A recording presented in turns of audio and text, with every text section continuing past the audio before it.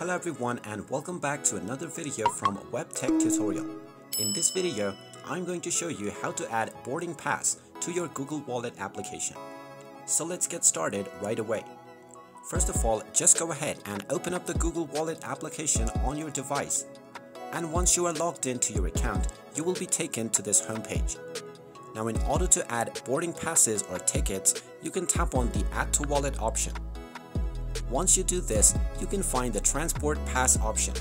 Simply tap on this and you will be asked to enter your transport agency or your city. You can simply type it in or select it from the list. And now you will be taken into an external website from which you can book your ticket or your boarding pass.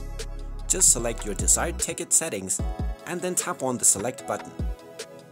You will then be asked to check out and buy using your Google Wallet account. Simply tap on the sign in to buy button and then sign in to your Google Wallet account, and your boarding pass or ticket will be added to your Google Wallet.